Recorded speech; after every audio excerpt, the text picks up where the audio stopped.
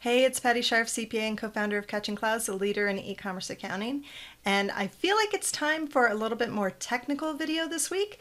So I'm going to go through one of my favorite Zaps and just kind of walk through the steps and show you how I do stuff. I think you're going to like it.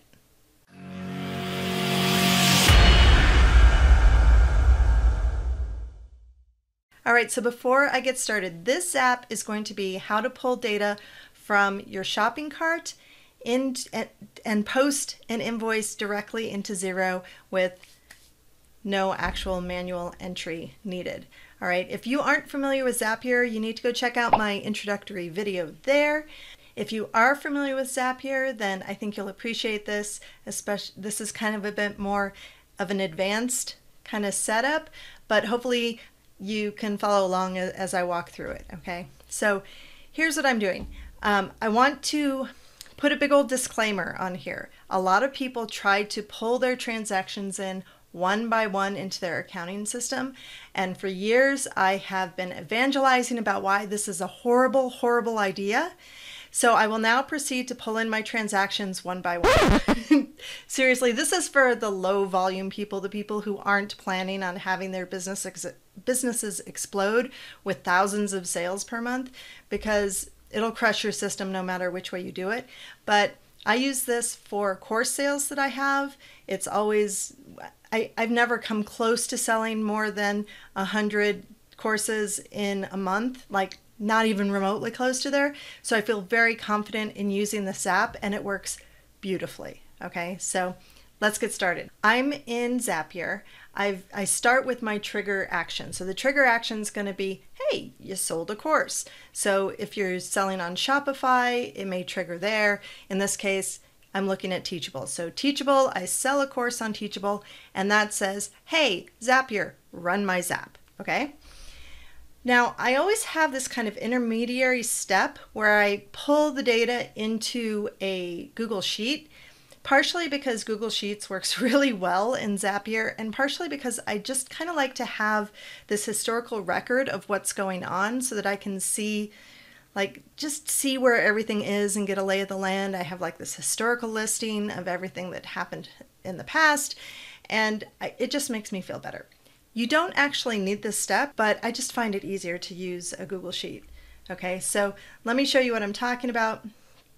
In this one, it kind of lays out the whole spreadsheet. So I'm going to be pulling in the buyer name, the email, the transaction date, what they bought, how much they paid, if there were any refunds, if there were coupons, you get the idea. So all the details that comes in through the sale, particularly as it relates to the financial activities with it, the deposit amount, if there are any coupon codes and things like that. That's all going to be included in this app.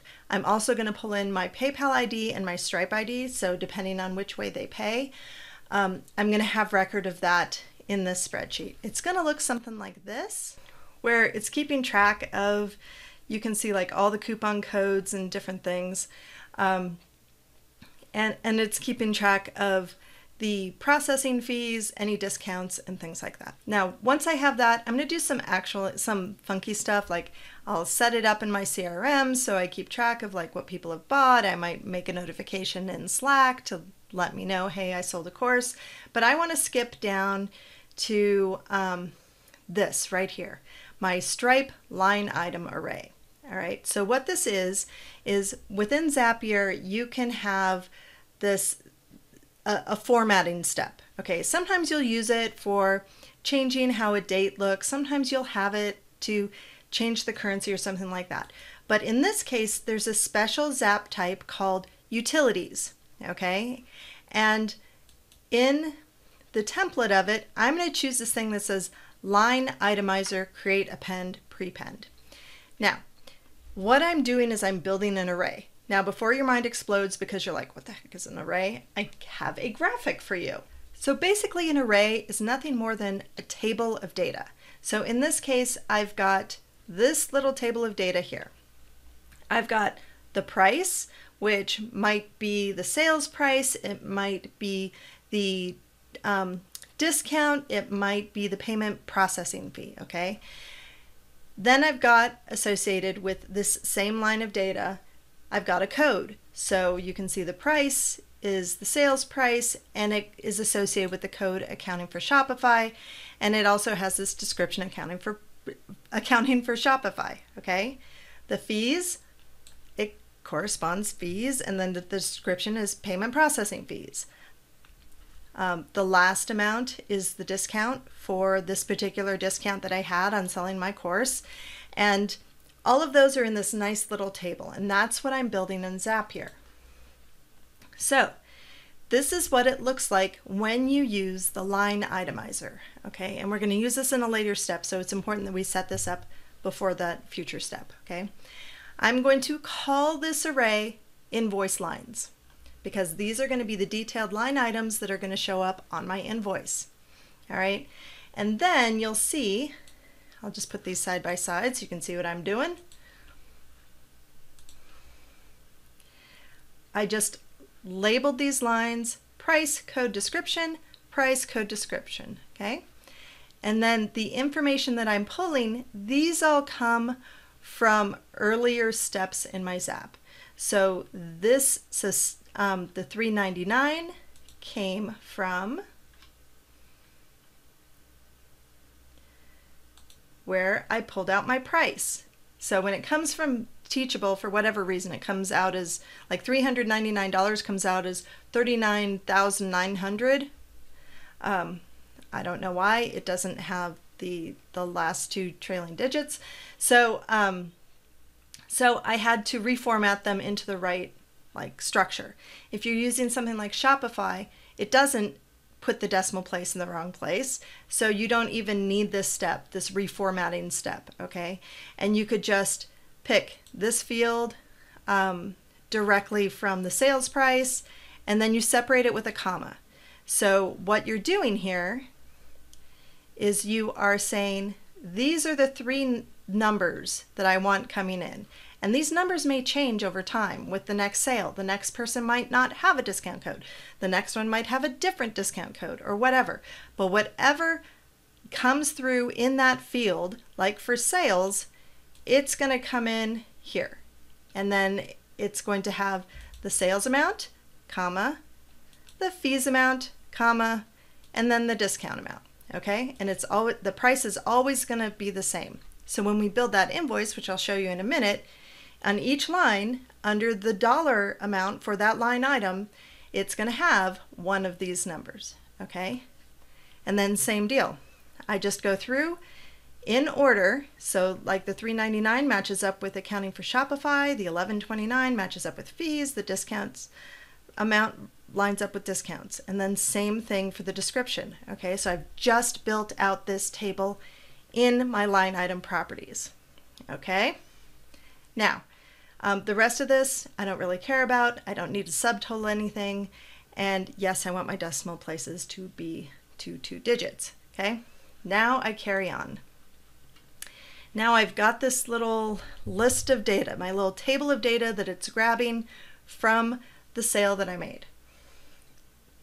Okay, now let's go to path A. I got a little fancy where path A is if they pay by Stripe, path B is if they pay by PayPal. You can figure that out if you want to. It is not difficult, but I'm just going to show you one way. It's basically the same either way you do it. Okay, so path A, I'm using Stripe. So I'm going to go create my sales invoice, and this is what it looks like. I will add this action, connect it to my Xero account, and then I will, in the template, go ahead and set this stuff up. Under the contact name, I don't actually need the individual person's name of who bought my course in my accounting file. I already have that in Teachable. In fact, I also have it on my spreadsheet that I created. So I don't need it in Xero just cluttering things up. It just doesn't matter. I also don't really need the email address. I'm not going to be emailing Teachable at some random person's email address every time. It's just not necessary, okay? I will set the status as submit for approval, or I might set it to draft. You can set it so that it automatically gets approved, and then you don't have to do anything. Like, it's approved, and then when money comes in the bank, you just match the deposit against that approved invoice, and you're good to go. but I get skittish about technology a little bit in the sense that I want to review it and make sure things are working as intended. So I'll put it to submit for approval. I go in there every day and review stuff anyway, so it's fine. Okay, I'll put the invoice date as today because as soon as that sale triggers, it's gonna hit my account, so today's the day. And then I'll put the due date as 48 hours from now because it's gonna take a couple of days for the payment to clear through Stripe and land in my bank account. So I don't want it to show as an overdue invoice. It just annoys me. So I just show the due date as a couple days later, okay? Then under the reference number, I will pull from the original sale who bought my course and then the Stripe transaction ID. So you can see where it says step 1, step 2. You can go back and look at, here, let me go back and look at it. So step 1 means it came from the Teachable stuff. Step 2 says it came from here, okay? So if you want to see what that looks like, let me just show you real quick.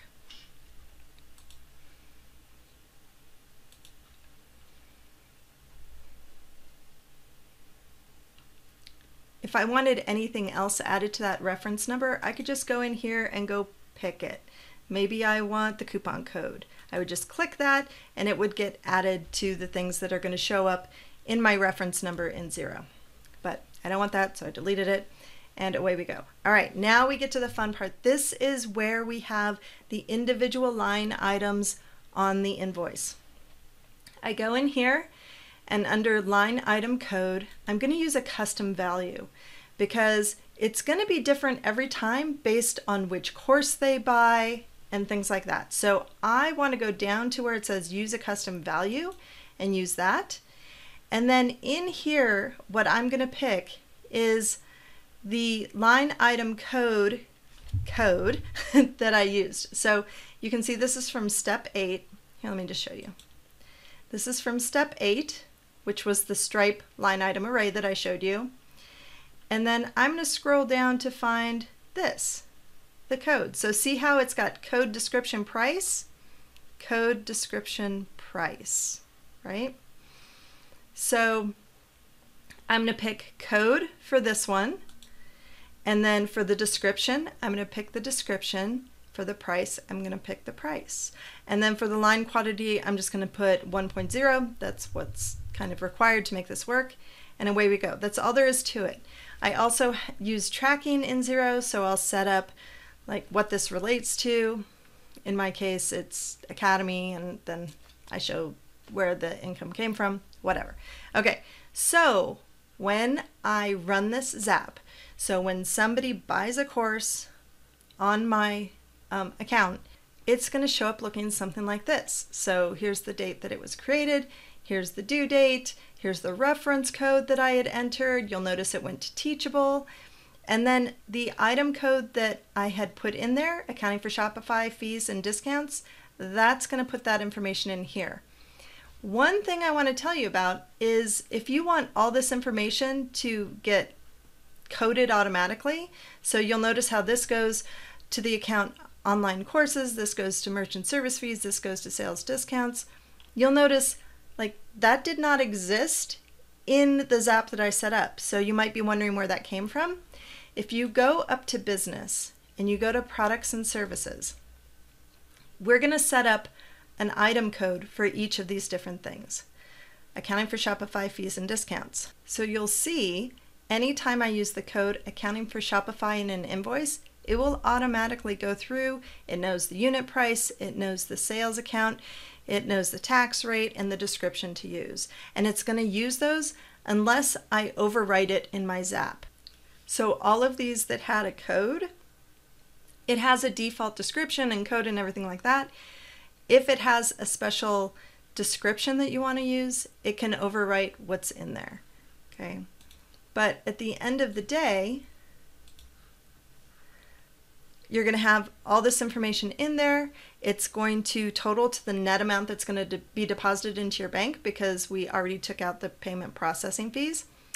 Bonus tip, if you're using PayPal, I would not include that here because PayPal has its own feed, and it's not going to take out the payment processing fees. It'll do that separately. So you won't want to include that when you're going through and creating the invoice in PayPal. But it ties to the penny every time. It's a beautiful thing. I love this app, and I hope it helped you. So I hope you like this video. If you did, please like, comment, and share. If you haven't already, please subscribe, and I'll catch you later.